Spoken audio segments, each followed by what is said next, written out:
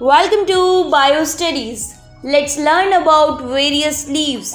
First, plant with single leaf, that is monophylia.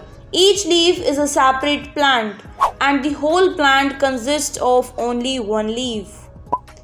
Next is plant with two leaves, that is Welwitschia mirabilis. Welwitschia mirabilis are unusual for their large, strap-like leaves that grow continuously along the ground. And during its entire life, each plant produces only two leaves, which split into many segments. Next is plant with broadest leaf, that is Victoria amazonica. Its diameter is 1.5 to 1.8 meters. Next is plant with longest leaf, that is Raphia vinifera. For more information, subscribe BioStudies.